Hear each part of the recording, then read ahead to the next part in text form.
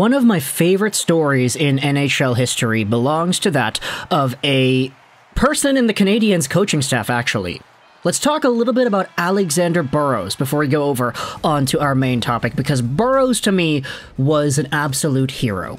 I think a lot of y'all know I am from Vancouver. I started watching hockey pretty much in 2010, 2011-ish, coincidentally the year the Vancouver Canucks went to the finals, and Alex Burrows was always one of my favorite players. He was an agitator, he worked really hard, he scored a lot of goals, he was super clutch, and he was arguably the best line mate the Sedins ever had, despite the fact that he never really was a quote-unquote top player.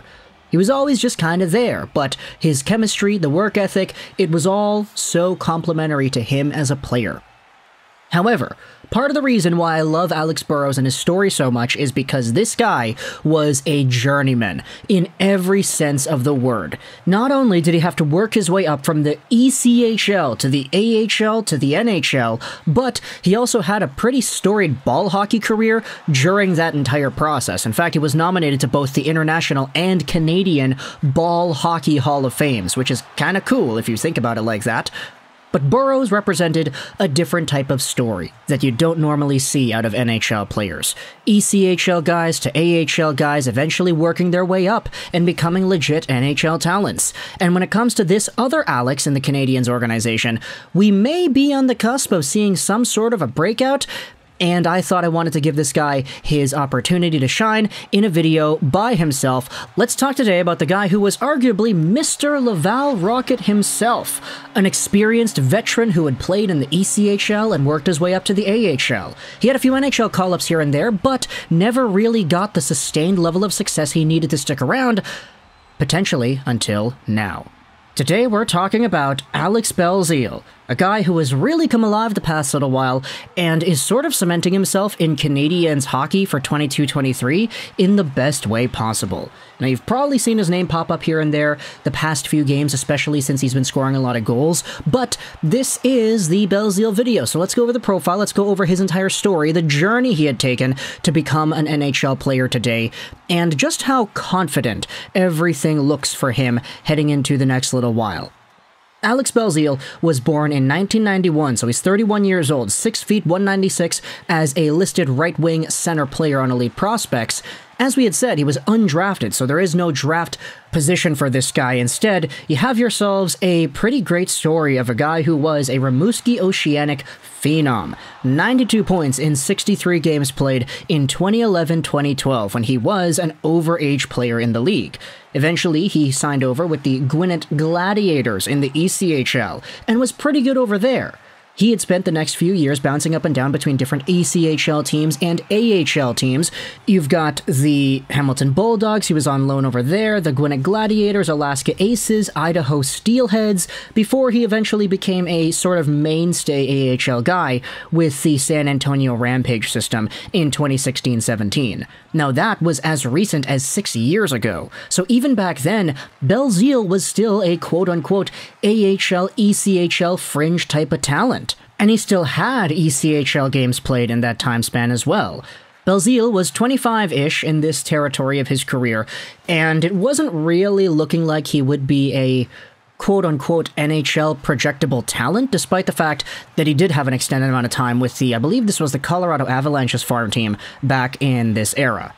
In 2018-19, though, Belzile made his debut with the Laval Rocket in the AHL. He signed a one-year deal to play with this team, and he scored 54 points in 74 games played, 19 goals and 35 assists.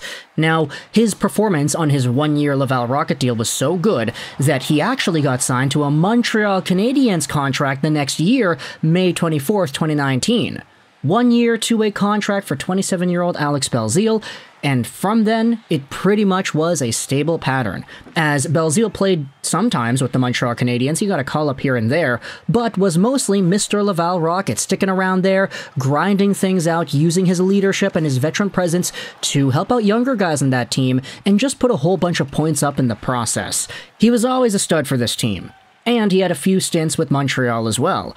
However, in 2022-2023, this has been the best stint for Alex Belzile so far, as in 19 games played, the guy has 4 goals and 6 assists for 10 total points. That's a projected NHL point total of 19 points in 36 games played. Let's do the math over a full 82-game season. 10 divvy 19, multiply it out by 82. He is on pace for 43 points as a 31-year-old who is playing in what is essentially going to be his first quote-unquote full-time job with the National Hockey League. He played 31 games with the Laval Rocket this season, had 26 points, which is great, but it's kind of the expectation for Belzile to be able to do that. And in fact, if you go over to his point production and you see, okay, yeah, 10 points, 19 games, that's really good, it gets even better when you acknowledge where the majority of these points have been coming from. Take a look at Belzile and his game log the past few games he has had. Sunday night against the Vegas Golden Knights, the guy has a goal in the 4-3 Canadiens loss. Against the Carolina Hurricanes, the shootout loss, that in which we're not going to talk about because Kotkaniemi, yeah, oh my goodness. Belzile has a goal and an assist. Against the Rangers yesterday, you have yourselves another goal scored by Belzile. He's got himself 4 points in his last 3 games played. He is looking like he is on top of the world. He is just firing pucks like crazy, and he is able to pot him in because he's got the talent to make things work. Alex Belzile has been such a journeyman this entire time that from working his way up from the ECHL as far back as 2016-ish, he is now an NHL player on a team that admittedly is really injured right now. You have so many AHL Laval Rocket guys being given opportunities to just show themselves off at the NHL level because of all the injuries. And a guy like Alex Belzile is taking full advantage of that. Now, I'm not going to go out there and say that the Alex Burrows thing that we had talked about before is going to happen again here. I mean, I don't see Alex Belzile scoring 30 goals in the NHL in back-to-back years like Burrows did. Burrows was also a lot younger when he eventually transitioned into the NHL. Belzile is now in his 30s. But just seeing a story like this, where a guy has worked himself up from the bottom all the way to the top of the mountain, he's playing for Montreal, he is scoring goals, fans are loving it, he's loving it.